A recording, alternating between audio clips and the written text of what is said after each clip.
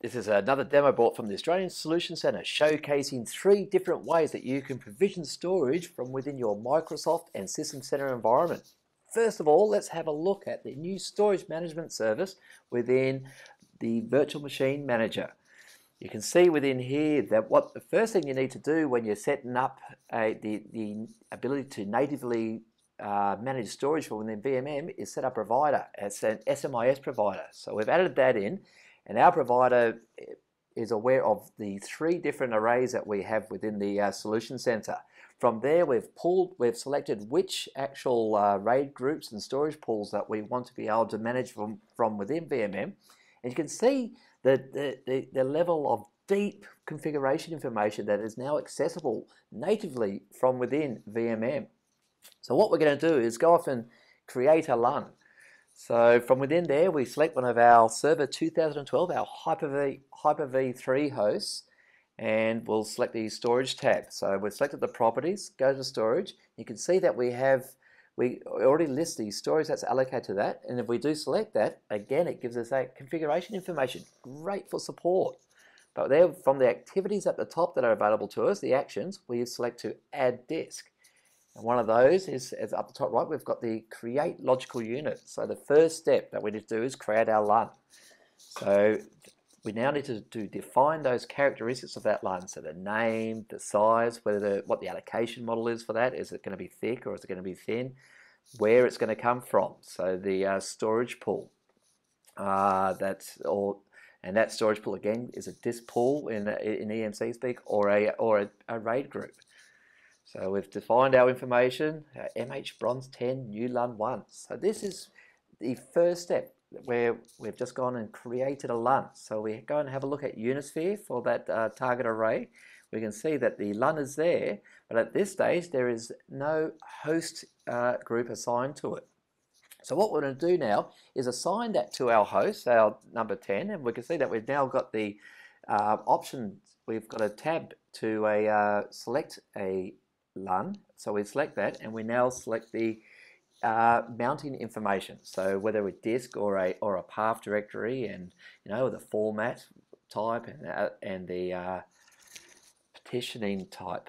So we've added that information in. If we go and have a look at the tasks within that have been executed within VMM, you can see it's talking about those sort of operational events that we're familiar with from within the storage context. So in that case, creating doing the masking of that LUN, or as it is, assigning the host group to it. So we can see that has now occurred. That activity is all complete. So we also then have a look through to the host, and voila, the disk is there, formatted, ready to rock and roll. So it's created the LUN, assigned the masking information, initialized the disk, and then formatted and mounted it into the operating system. Very cool, and all natively within VMM. So let's have a look at this next step. This is a very cool feature that is a bit of a sneak preview of what's coming from EMC. And this is a integration pack for System Center Orchestrator. You can see on the right, that's the list of integration packs, and within that there's the you can see there's a Cisco UCS one, and also the EMC integration pack. What that allows us to do is think when you try to automate activities or your procedures within an environment, it usually involves a fair bit of development, a high level of skill around scripting languages or coding languages. This brings that sort of style of automation, but does it in a more logical sort of graphical way. So you've got your defined set of procedures, and the integration packs contain what is called a list of activities. You can see here that we're looking at the property of an activity. An activity has a bunch of properties that are input properties that it requires. So this activity is the create a new LUN. So it wants to know all the same things that we send to VMM. What style of LUN it is, what's the name, where it's going to be created. Same here, we're creating a file system, so it's going to be formatted. What's the allocation size, the volume label. And all that's collected from the first one you can see, which is the initialized data. So collect your information, then you feed it through to each of the activities that comes after each other. And you can put condition statements in there so that you can control, whether on the success and failure information, and also pass information along and collect as you go. And see, from here, and how you can execute these, what are called run books, is through the web console, the native web console that comes with System Center Orchestrator. So we select our Create New LUN. I don't know, it gives us a way to enter that information in, ready to go.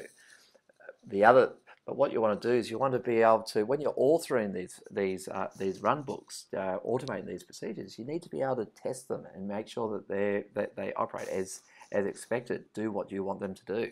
And you can do that through the runbook tester. You can see here we've got and we're going to execute it in there. We just enter our information. Again, that same information as we do whenever we need to provision a LUN. Where's it coming from? What's its name going to be? How's it going to be mounted? How big is it going to be? So key that information in, and we just select OK. We're ready to rock and roll. Very easy. So the first activity was done, initialize data, that's collected information. Next one is the create the LUN. You can see that's going through. Now, if we drop through the Unisphere, have a quick refresh, and there, voila, we can see that our LUN has been created. But again, there is no host group assigned to that. That happens in the next step, assign LUN to host, and we can see that's now gone through. So if we do a bit of a refresh again, we should now see the host information assigned to it. Marvelous, and it's so easy to do to create these runbook activities. Again, dropping through to our host, and we can see another LUN. That LUN has now, the disk has been initialized and the mounted information applied. Very straightforward, a very exciting release coming from EMC, and you can expect that very early in the new year 2013.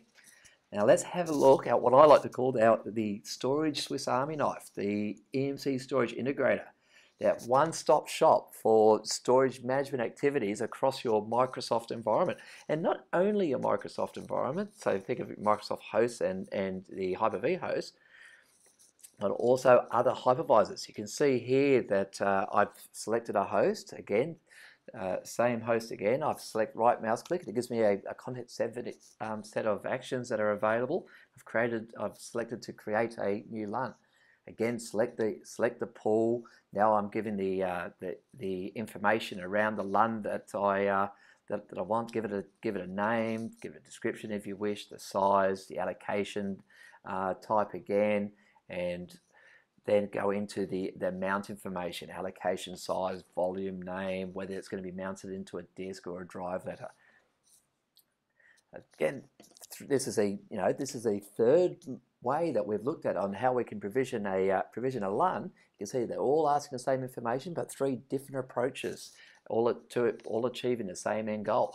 Very exciting thing about ESI is not only a GUI, console for you to do these activities. It provides a full PowerShell library at the back end that's available that you can utilize to automate these activities. The Orchestrator, as you saw before, leverages those PowerShell capabilities. Very cool.